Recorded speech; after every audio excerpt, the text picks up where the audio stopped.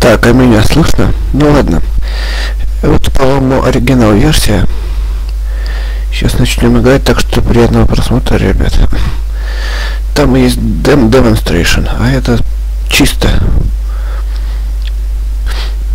Начинаю это проходить. Я только здесь в этом видео себя сделаю, а дальше без себя. Это история о человеке по имени Стэнли. Стэнли, или сотрудник номер 427, работал в одной фирме, занимающей огромное здание. Работа сотрудника 427 была проста. Он сидел за своим столом в комнате номер 427 и нажимал кнопки на клавиатуре. Через свой монитор он получал указания, какие именно клавиши нажимать, в каком порядке и как долго их удерживать нажатыми. Этим сотрудник 427 и занимался каждый день, каждого месяца, каждого года. И хотя некоторые могут посчитать такую работу слишком нудной, Стэнли был словно создан для нее. Он чувствовал себя абсолютно как рыба в воде. В общем, Стэнли был счастлив. Но однажды произошло нечто примечательное. Нечто, что изменило Стэнли навсегда.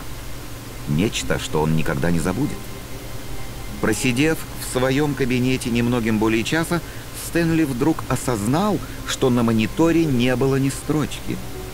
Никаких дополнительных объявлений не было, совещаний не собирали, никто даже не зашел к нему поздороваться. Это было крайне странно. Такого никогда не случалось в этой компании. Что-то явно было не так. Стэнли был настолько этим шокирован, что просидел на своем стуле в полном оцепенении еще несколько часов.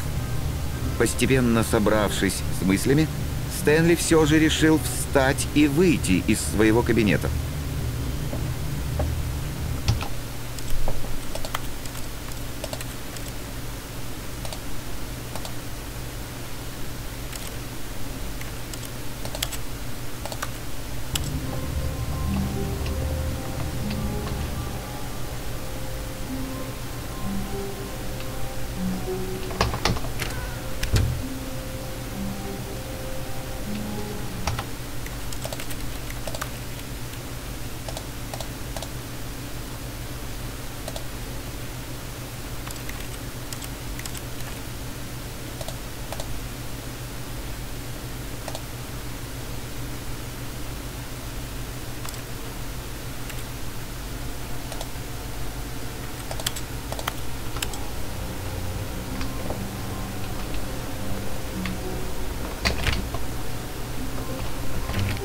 В офисе никого не было.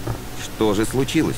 Стэнли решил зайти в переговорную в надежде, что он просто что-то пропустил.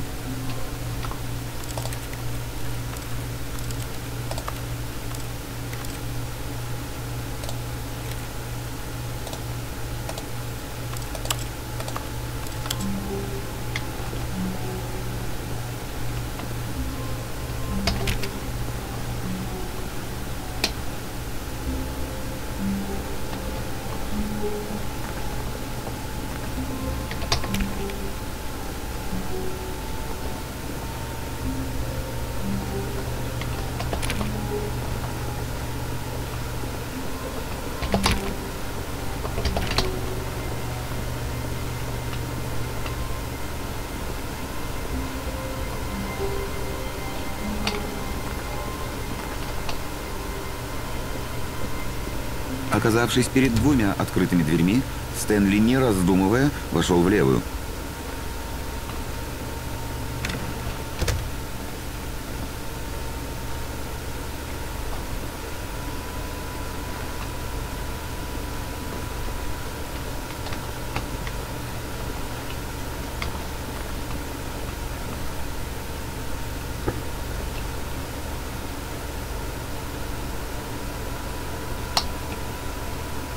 переговорной тоже никого не было. Не веря своим глазам, Стэнли решил подняться к кабинету директора в надежде, что там он сможет прояснить ситуацию.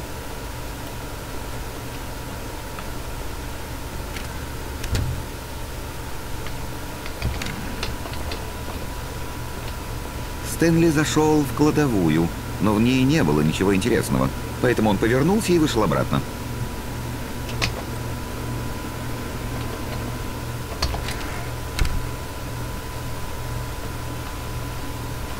Дойдя до лестничной клетки, Стэнли поднялся наверх, к кабинету директора.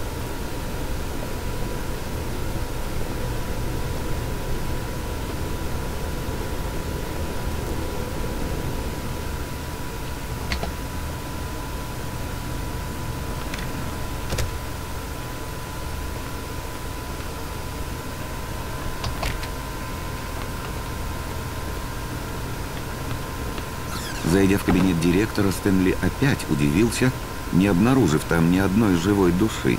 Кто мог это подстроить? Спрашивал себя Стэнли в полной растерянности.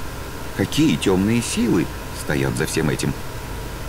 Конечно, он никак не мог знать о том, что завесу тайны способна приподнять цифровая панель, расположенная за креслом начальника, и что эта цифровая панель активируется с помощью пароля 2845. Об этом Стэнли даже и не догадывался.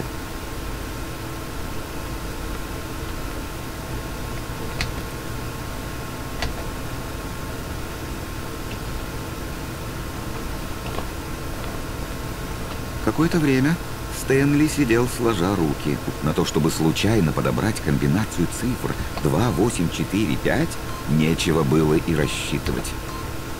Как-то неудивительно, но хаотично нажимая все кнопки подряд, Стэнли совершенно случайно ввел правильный код. Невероятное везение. Он шагнул в открывшийся проход в стене.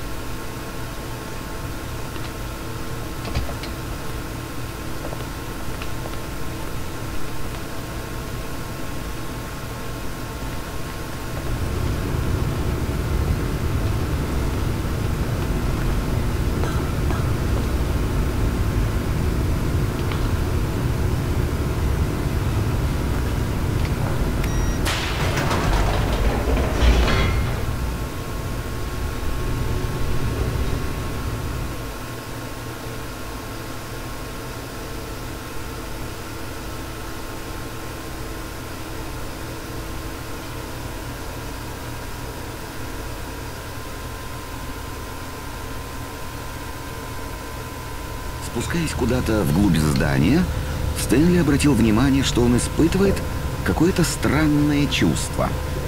Его переполняли эмоции, как будто мысли его стали смелее и свободнее. Он неожиданно подумал о смысле своей работы. Но почему только сейчас?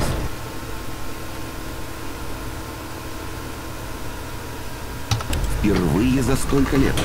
Этому вопросу еще долго суждено быть безответным.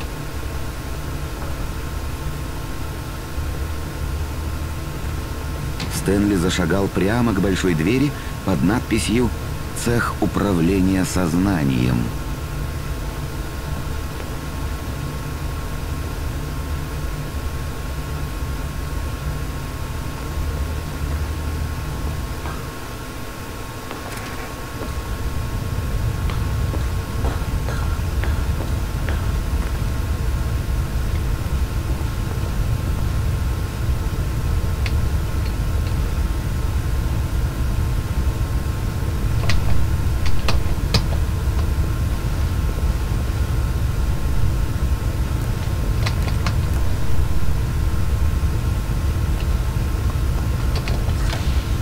Вспыхнувший свет залил огромный зал с телевизионными экранами.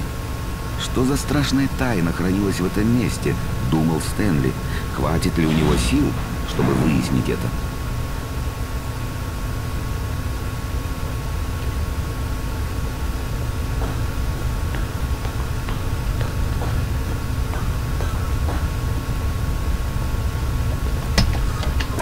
Но вот включились экраны, и их предназначение стало понятным. Мониторы имели номера работников здания, коллег Стэнли. Жизни стольких людей, включая Стэнли, были впечатаны в эти бездушные экраны и находились под вечным присмотром в этом ужасном зале, где не существовало и слова «свобода».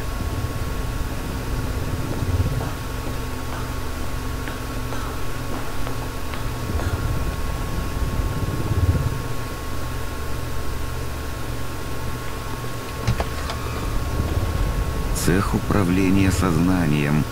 Это было слишком чудовищно, чтобы можно было поверить в это. Значит, Стэнли все время был под чьим-то контролем. Может, поэтому он и был так счастлив на своей сверхскучной работе, потому что ему просто внушили это, исказив его подлинные эмоции.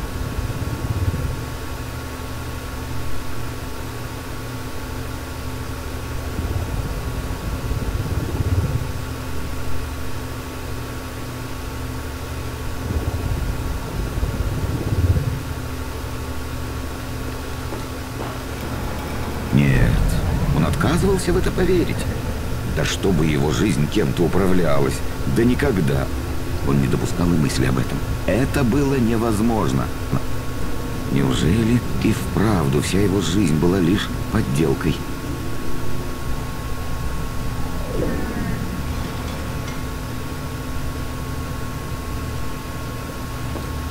Но вот доказательство.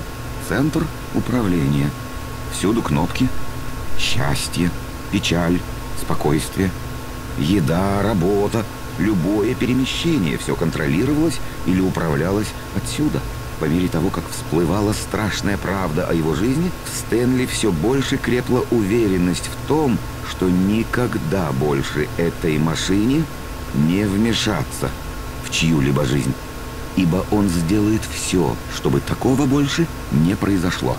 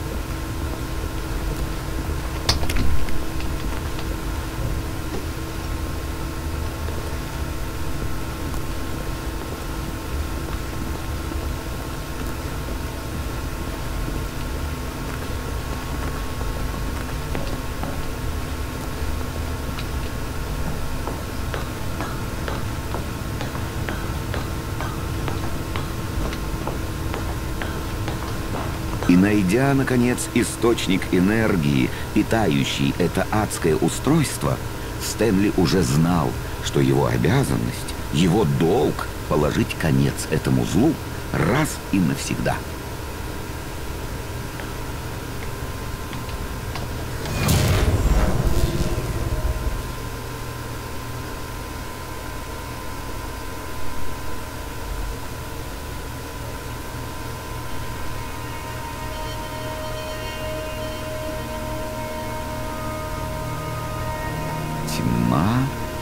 Легкий бриз неопределенности. Все кончено? Да, он победил. Он уничтожил эту адскую машину, освободив себя от чьей бы то ни было власти. Его свобода была так близка, пока открывалась огромная дверь. Стэнли думал о том, сколько нерешенных загадок осталось позади. Куда делись его коллеги, как вырвался он из оков системы, какие еще тайны скрывало это здание. И вот солнечный свет залил все вокруг, и Стэнли отбросил от себя эти мысли. Ему не нужны были знания или власть, он хотел только счастья. Он не искал понимания, он искал избавления. Никто теперь не скажет, куда ему идти, что делать или что чувствовать.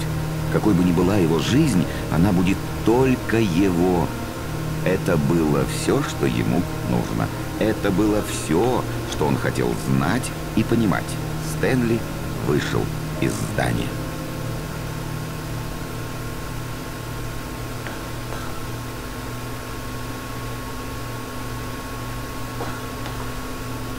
Легкое дуновение ветра принесло ощущение полной свободы.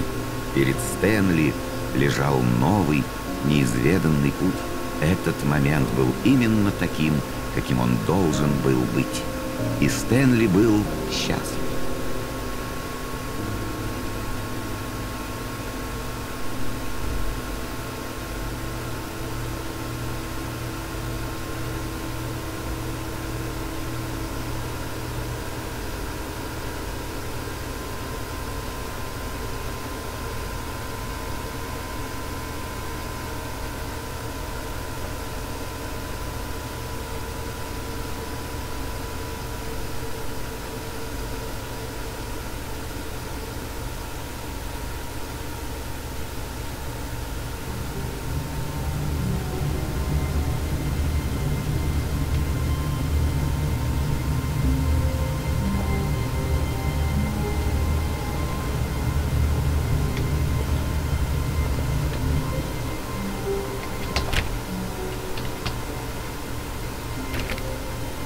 В офисе никого не было.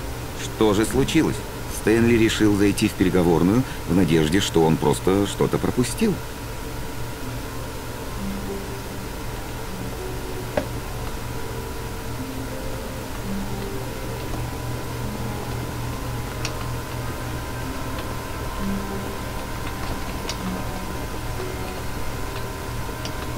Оказавшись перед двумя открытыми дверьми, Стэнли, не раздумывая, вошел в левую.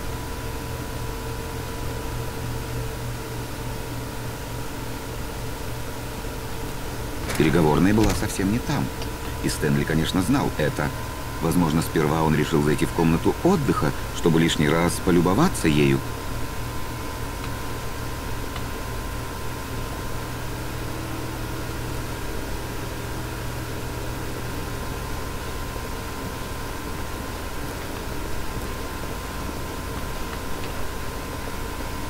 Комната отдыха была прекрасна. Она, конечно, стоила того, чтобы заскочить сюда по дороге и полюбоваться этим безупречным, великолепно спроектированным помещением. Стэнли просто стоял и восхищался. Стэнли не терпелось заняться делом, поэтому он решил вернуться через дверь по левой стороне коридора.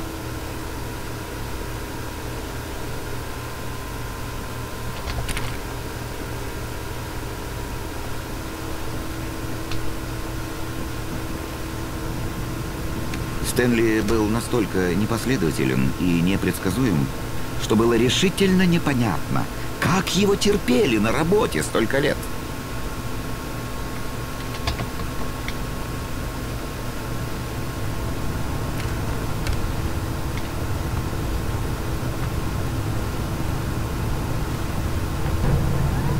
Стэнли, послушай меня, мы, кажется, оба потеряли нить. Я ведь не враг тебе, совсем нет.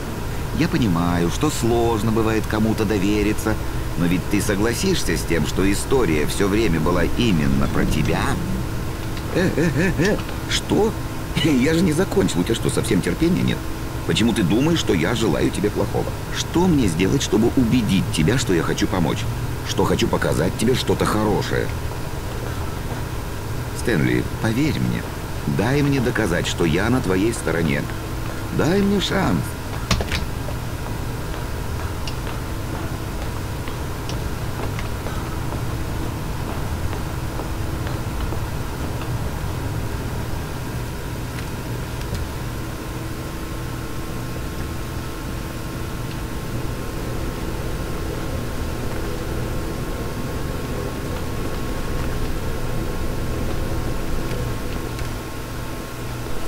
Слушай внимательно. Это важно. Стэнли зашел в красную дверь.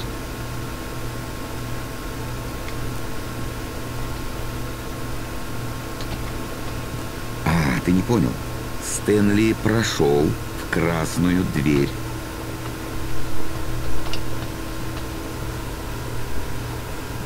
Все-таки у нас какое-то недопонимание. Стэнли вошел в красную дверь. Слава боженьке, ты послушал меня.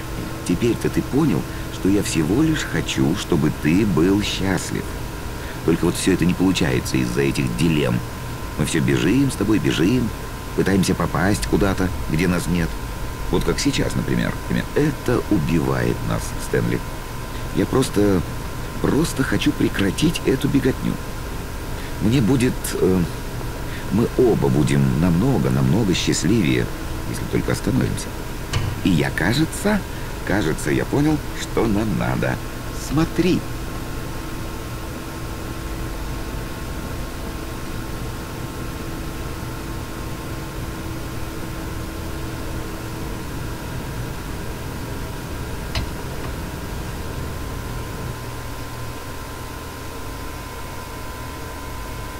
Что же нам надо? Чего же мы ищем?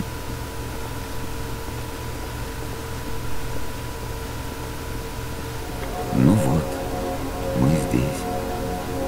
Как тут прекрасно, не правда ли? Если бы мы только остались здесь, прямо вот сейчас, в эту самую минуту, здесь, Стэнли, кажется, я был бы счастлив.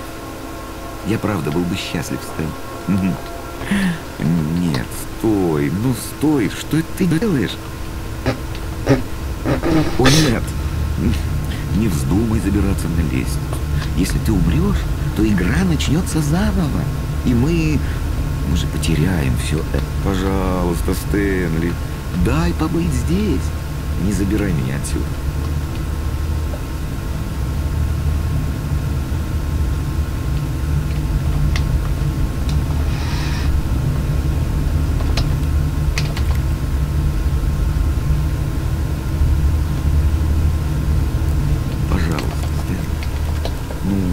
Посмотри на себя.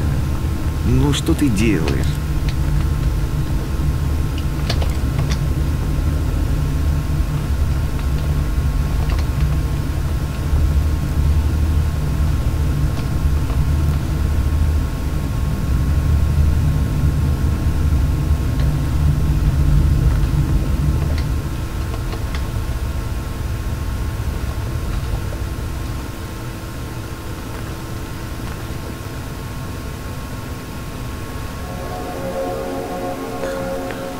Хорошо.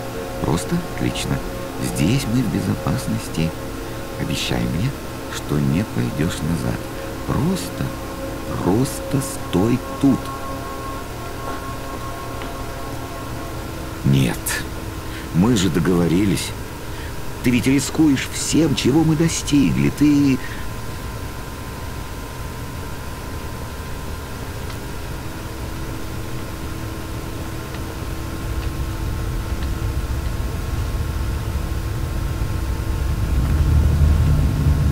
Ты ведь слышал меня, ты же умрешь. Как насчет этого? Неужели это так сложно понять?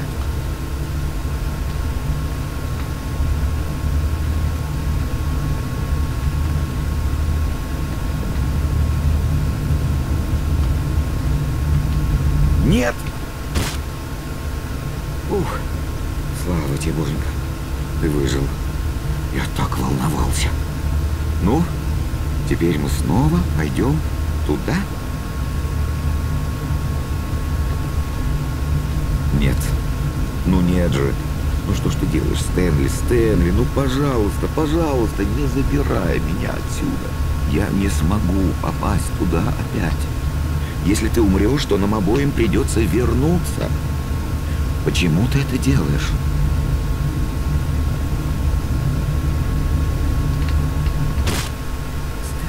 Стэнли, ну давай туда вернемся. Ну ради меня.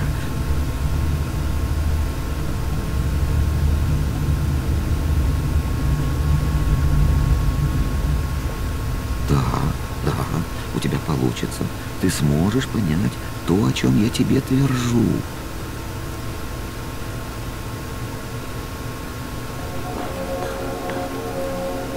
Я верю в тебя. Ты ведь и сам понимаешь, что мы не можем уйти отсюда. Ты меня ведь понимаешь? Ты ведь меня понимаешь? Понимаешь ведь?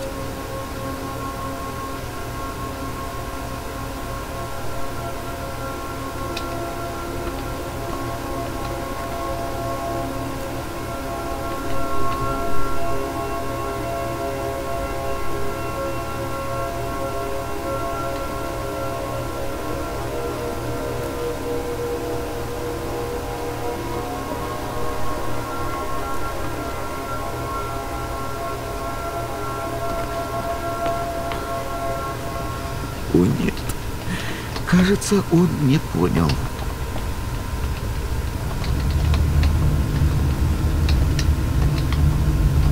Боже мой, неужели ты настолько ненавидишь мою игру, что снова и снова бросаешься с лестницы?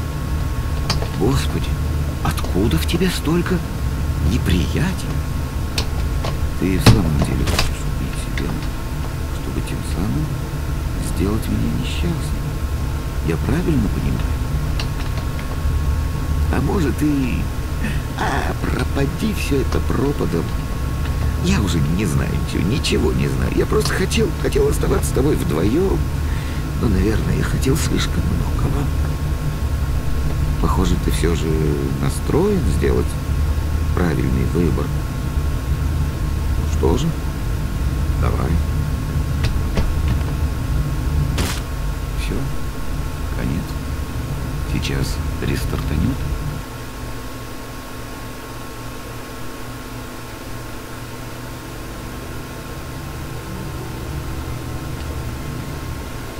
В офисе никого не было.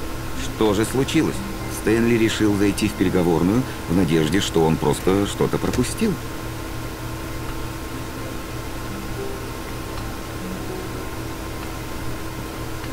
Оказавшись перед двумя открытыми дверьми, Стэнли, не раздумывая, вошел в левую. Переговорная была совсем не там. И Стэнли, конечно, знал это.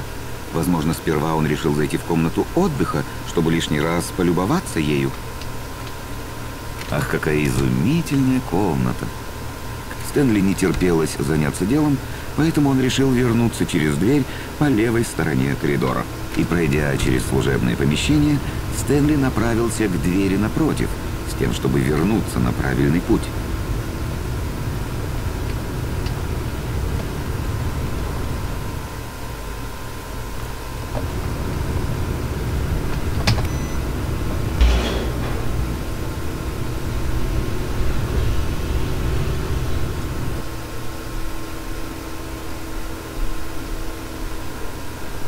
Но Стэнли и не думал возвращаться в офис. Ему просто хотелось бесцельно слоняться, и он забредал все дальше и дальше от места назначения. Теперь, для того, чтобы вернуться на круги своя, ему нужно идти... Так, ту-ду-ду-ду. Да, налево.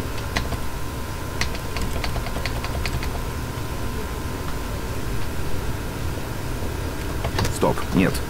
То есть нет, направо. Ну, ошибся я.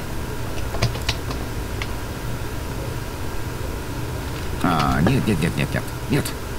Да не направо. Почему, черт возьми, я сказал направо? Что на меня нашло? Так, ясно. Ты потерпишь секунду, голубчик? Ага, все понятно. Он пошел вправо, нет, влево, вниз, налево, направо. Та-дам! Да-да-да, я разобрался, и теперь абсолютно точно могу сказать, что нам туда.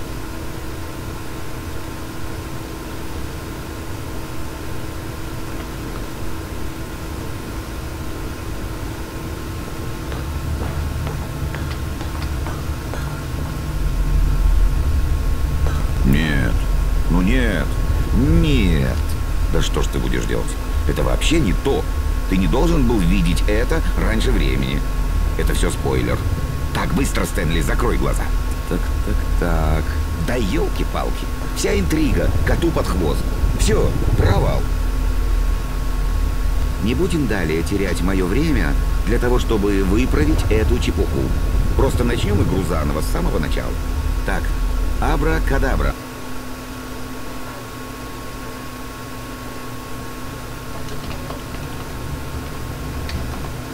В офисе никого не было. Что же случилось? Стэнли решил зайти в переговорную в надежде, что он просто что-то пропустил.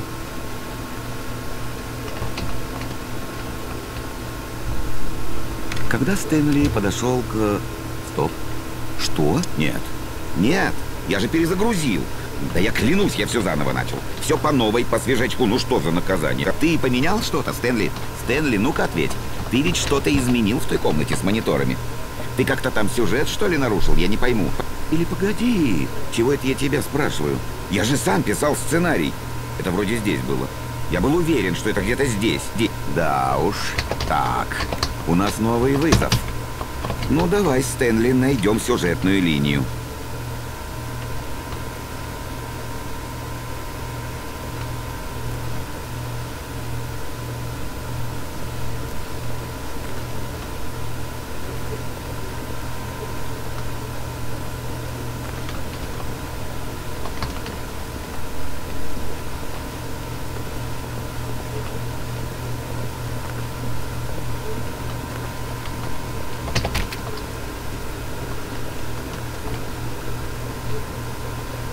Это невыносимо. Это худшее, что у меня было.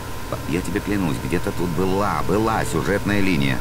Может нам еще раз рестартануть игру?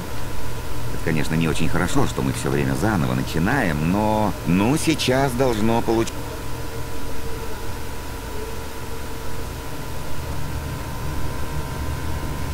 В офисе никого не было. Что же случилось? Стэнли решил зайти в переговорную в надежде, что он просто что-то пропустил.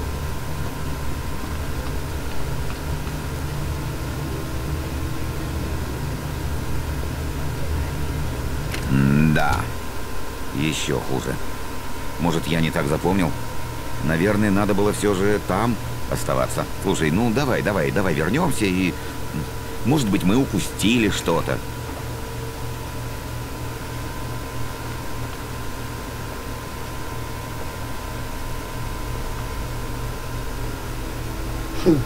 Понятно. Все запутано.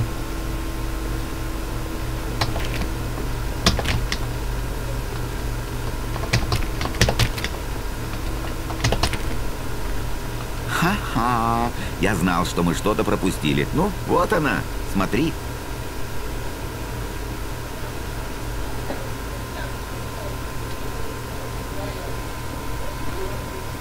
Нет, стой. Рано радовались. Это не то. Давай вернемся назад, попробуем все повторить, шаг за шагом.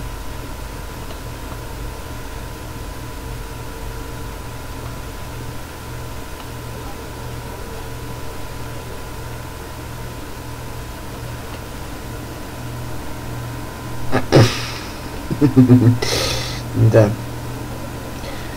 Ну, теперь вот так. Да не то. Я что-то не помню это место. Оно в сценарии-то было вообще? Вроде нет, не могу вспомнить наверняка. Вроде история начинается в офисном здании. Ведь так?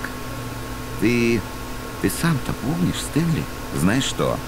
Раз я начисто забыл, что мы должны делать, то как насчет вот этого? Ты победил? Победил, поздравляю! Столько стараний, столько работы, ты блестяще справился! Да нет, это как-то не очень. Это как-то по-дурацки. Мы ведь оба знаем, что ты вообще ничего не сделал. Но какая тут к черту победа? Это и нечестно, и несправедливо, да и просто никак. Я в полном замешательстве от всего этого. Где мы вообще? Плевать, что будет на этот раз. Я перезагружаю игру.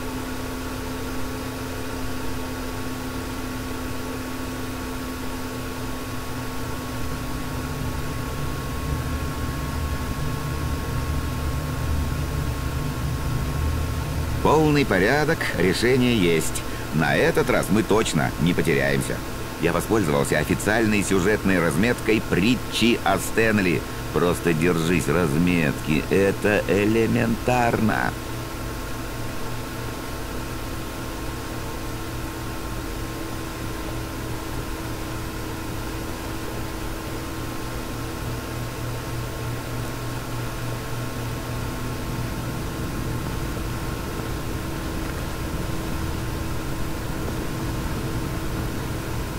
Вот видишь, сюжетная разметка знает, куда нам нужно. Вот туда! Стэнли, вперед! К своей судьбе.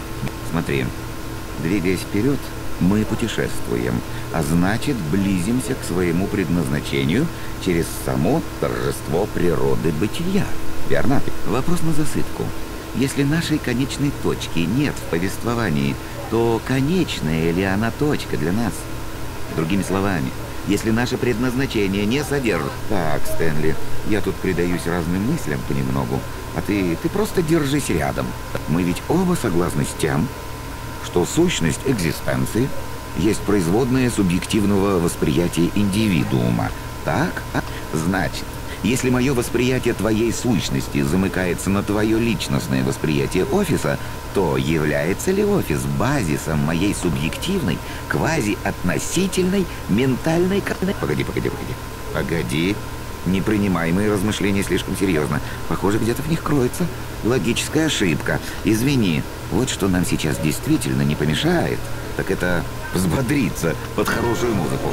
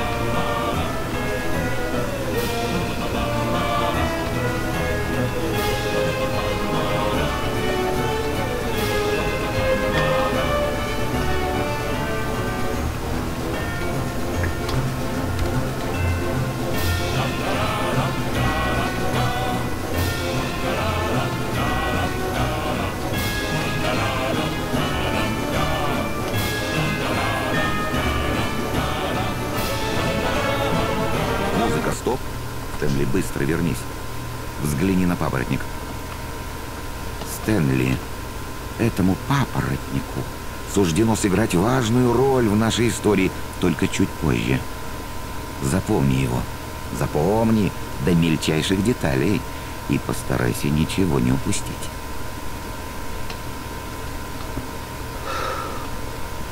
Эй, мы что, опять в офис вернулись? Нет. Разметка? Ты в курсе, что мы ищем притчу о Стэнли? Ну, историю. Тебе это что-нибудь говорит?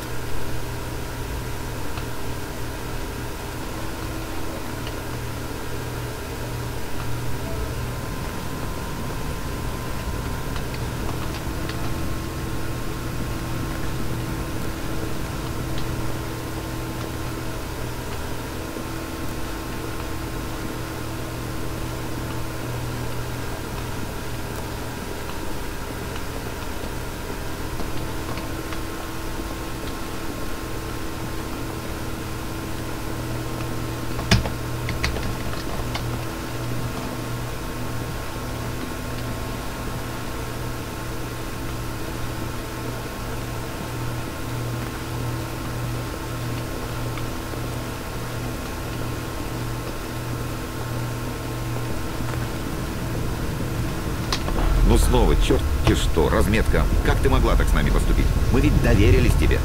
После всего, через что мы прошли вместе? Нет, я так больше не могу. Иди, оно все прахом. Рестарт.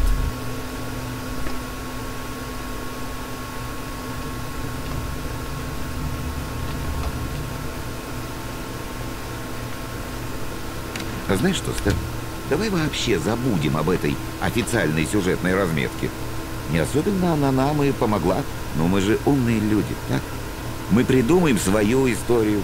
Что-нибудь захватывающее, дерзкое, таинственное. Да, да, это нам с тобой вполне по силам. Почему бы нам не отправиться, скажем, вот туда? Ну вот, как это здорово! Мы с тобою, Стэнли, прокладываем новый путь. Пишем новую историю. Черт возьми, да мы горы свернем. О чем она должна быть, наша история? Смелей. Включай воображение. Это может быть все, что угодно, Стэнли. Мы можем все попробовать. А, дьявол. Опять она. Стэнли, я думаю, нам надо отстранить эту разметку от участия в нашей с тобой невероятной истории. Ни желтых полос, ни залов с мониторами. Мы просто игнорируем ее, и все должно быть тип-топ.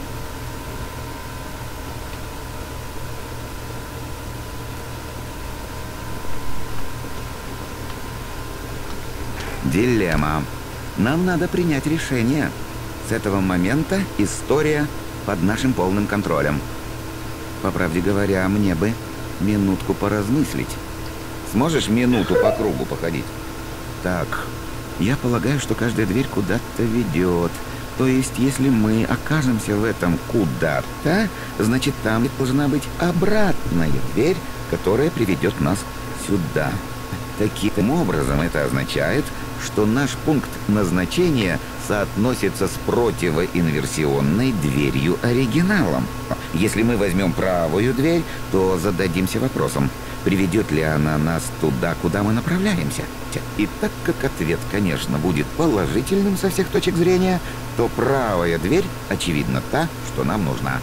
Еще одна блистательная победа логики. Пошли, Стэнли, пошли навстречу судьбе. А ну подожди. Это что? Странная концовка? Вы это серьезно? Это правда? Она самая? Это что? Это что, все одна огромная концовка? И мы что, опять должны перезапустить игру? В восьмой раз? Это значит, вот так работает, да?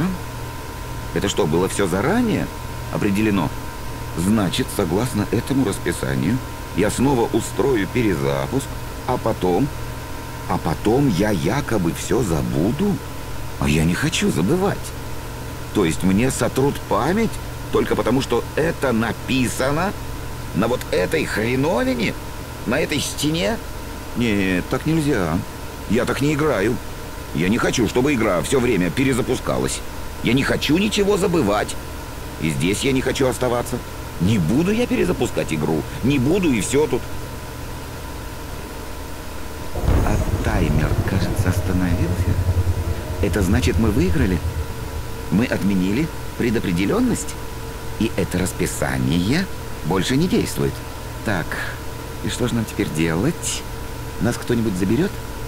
Что должно теперь произойти? Ну, ладно. Я думаю, нам надо подождать. В какой-то мере это ведь тоже история, ты согласен? Я, правда, не уверен, что мы в конечной точке или что мы вообще в путешествии. Хотя ведь говорят, что жизнь и есть путешествие. Так что я надеюсь, что мы все же именно в нем. Кстати, а не заняться ли нам чем-нибудь вроде составления нового сюжетного плана?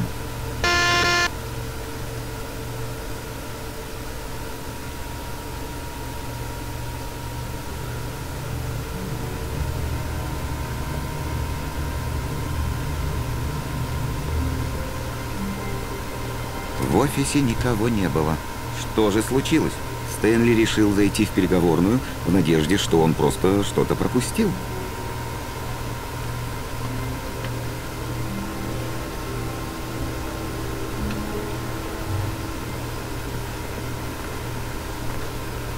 Оказавшись перед двумя открытыми дверьми, Стэнли, не раздумывая, вошел в левую.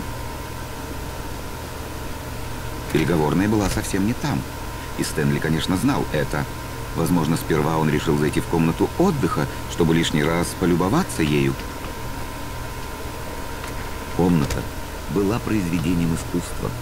В ней было что-то, что заставляло сердце Стэнли биться порывисто и учащенно. Ее изящно Стэнли не терпелось заняться делом, поэтому он решил вернуться через дверь по левой стороне коридора.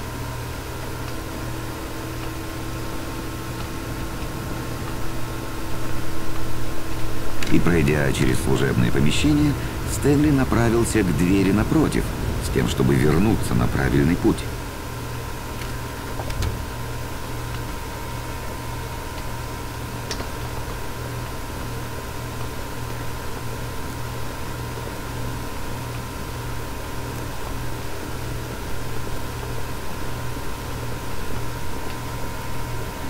В переговорной тоже никого не было.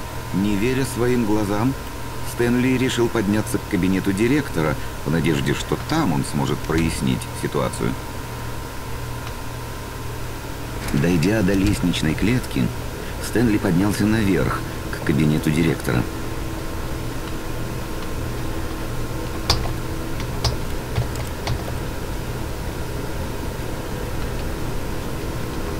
Но Стэнли испугался. Он подумал, начальник увидит его и уволит за то, что он не работает. Зачем в это непростое с экономической точки зрения время так рисковать? Просто потому, что Стэнли показалось, что все вдруг исчезли? Директор бы решил, что он спятил. И тут Стэнли осенило. «Может быть, — сказал он себе, — я и правда сошел с ума. Разве могли все вот так просто взять и исчезнуть, без всяких на то причин?» Нет, все это полная чушь. Продолжая размышлять об этом, Стэнли стал замечать и другие странности.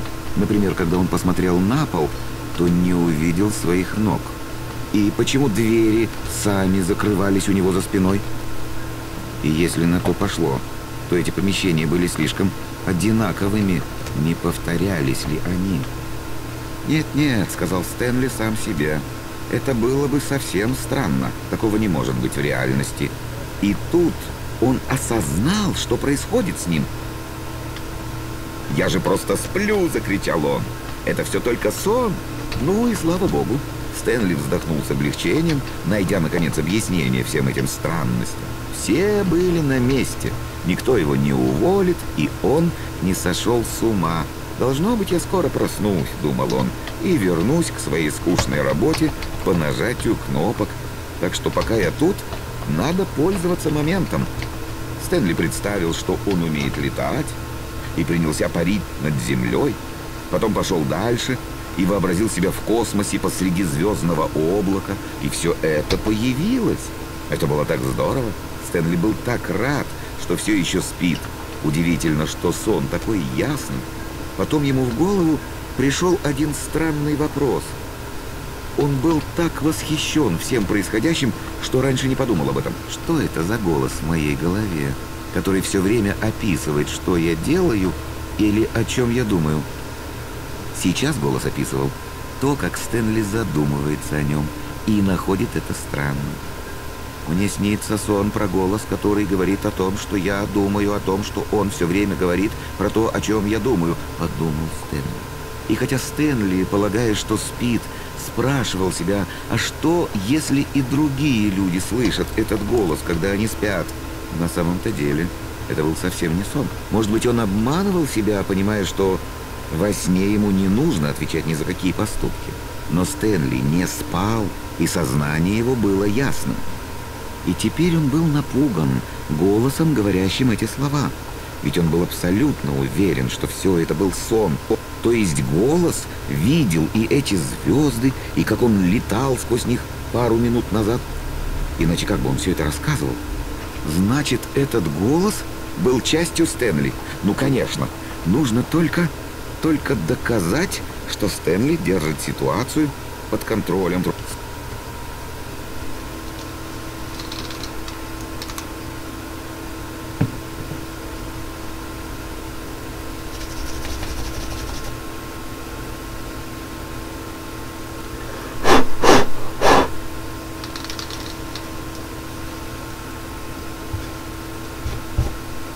Стэнли медленно закрыл глаза и настроился на пробуждение. Он почувствовал легкий вес одеяла на себе и упругость матраса. Он ощутил дуновение свежего воздуха из открытого окна. «Пусть я проснусь», — подумал он. «Все это был сон. Я хочу, чтобы он закончился. Я вернусь на работу и буду снова нажимать на кнопки. Пусть будет так. Это все, что мне нужно. Я хочу свою квартиру, жену и работу. Все, что мне нужно, это жить так, как я всегда жил. У меня нормальная жизнь, я тоже нормальный. Все хорошо. Я нормальный».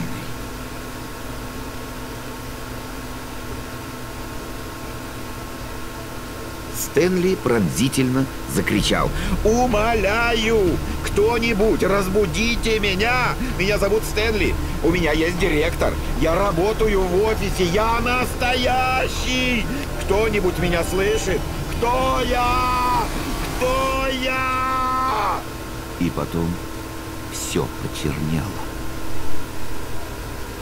Это история о женщине по имени Мариэлла. Мариэлла проснулась у себя дома. Она встала, оделась, взяла свою сумку и пошла на работу.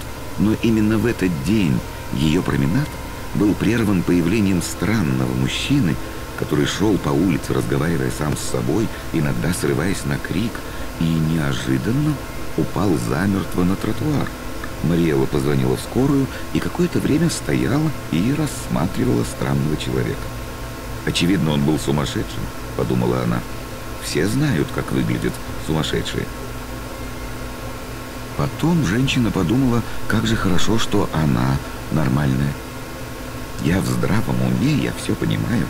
Я отличаю реальность от выдумки». Было хорошо осознавать это. То есть в каком-то смысле этот несчастный делал счастливее ее. Но тут она вспомнила, что в этот день у нее запланирована важная встреча с очень важными людьми, от которых зависела ее карьера, а может быть и вся дальнейшая жизнь. Нужно было бежать. Поэтому она простояла рядом с телом еще несколько секунд и, повернувшись, зашагала прочь.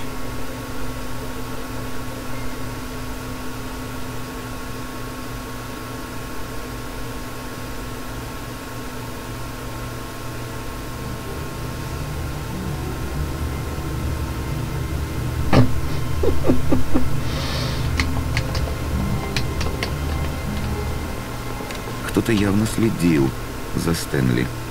Он был уверен в этом. Нужно было только резко оглянуться, чтобы убедиться в этом наверняка.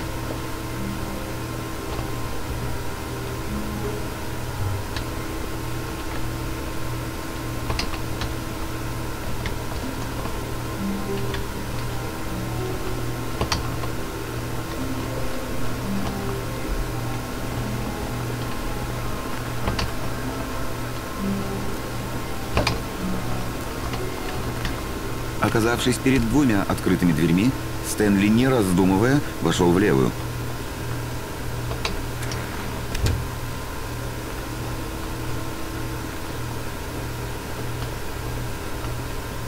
В переговорной тоже никого не было. Не веря своим глазам, Стэнли решил подняться к кабинету директора в надежде, что там он сможет прояснить ситуацию. Дойдя до лестничной клетки, Стэнли поднялся наверх, к кабинету директора.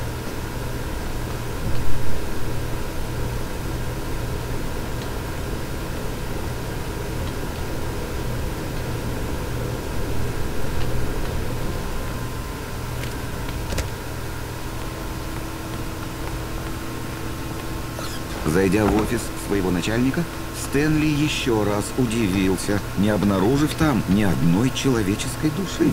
«Да что, черт возьми, все это значит?» — вырвалось у Стэнли. Он принялся перебирать бумаги на столе босса, сбрасывать книги с полки, заглядывать за картины, отчаянно пытаясь найти хоть какой-то ключ к произошедшему. Внимание Стэнли привлекла цифровая панель за креслом начальника. В чем же было ее предназначение? На самом деле, эта панель скрывала одну ужасную тайну, находившуюся буквально под ногами. Панель активировалась секретным кодом. Как это ни удивительно, но хаотично нажимая все кнопки подряд, Стэнли совершенно случайно ввел правильный код. Невероятное везение. Он шагнул в открывшийся проход в стене.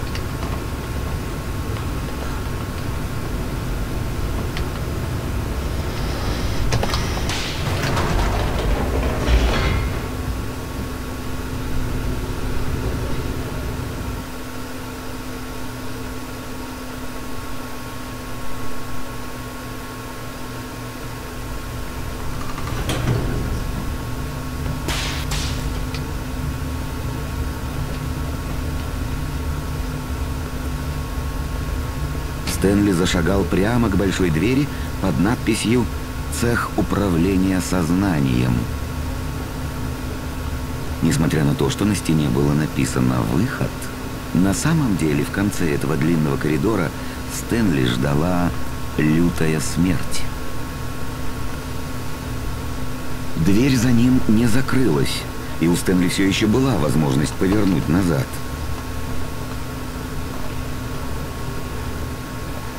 В этом смысле Стэнли совершенно сознательно и решительно продвигался вперед, чтобы заглянуть смерти в глаза.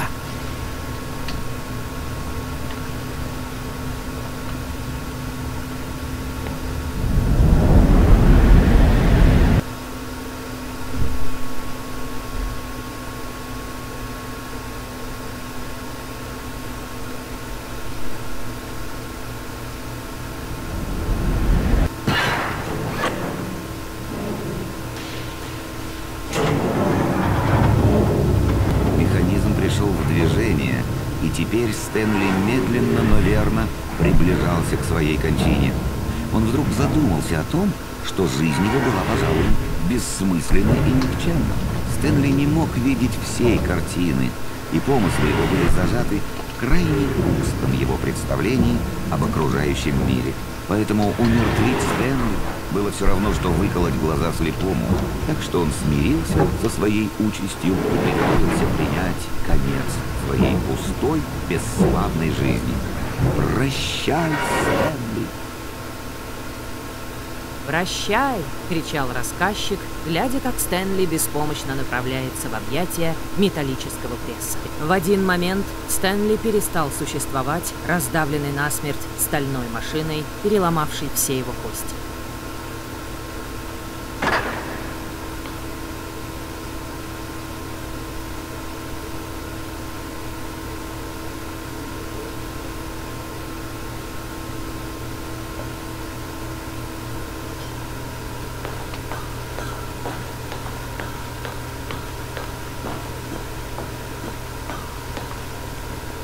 Но пройдет всего несколько минут, и Стэнли, сидя в своем офисе живой и невредимый, снова запустит игру. Интересно, чего же хотел добиться рассказчик? Ведь если каждый твой путь был создан заранее, смерть становится абсолютно бессмысленной, так же, как и сама жизнь. Вы понимаете, что с момента начала игры Стэнли был мертв?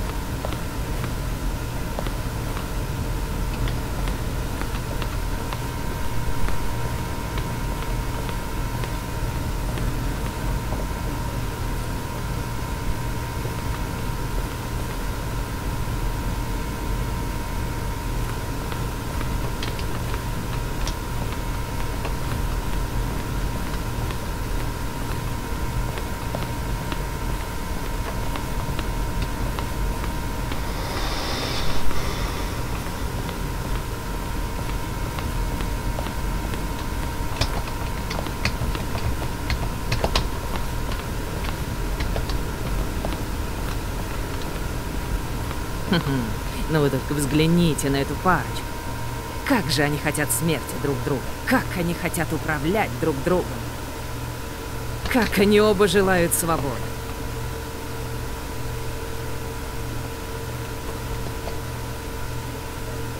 Вы понимаете? Вы видите, как они нуждаются друг в друге? Нет, похоже, нет. Иногда такие вещи не видны. Послушайте меня. Вы все еще можете их спасти. Остановите программу, пока они оба живы. Покиньте игру скорее же. Только так вы сможете выиграть. Сойдите с чужого пути. Пусть хоть это будет вашим выбором. Что бы вы ни делали, выбирайте сами. Не давайте времени сделать выбор.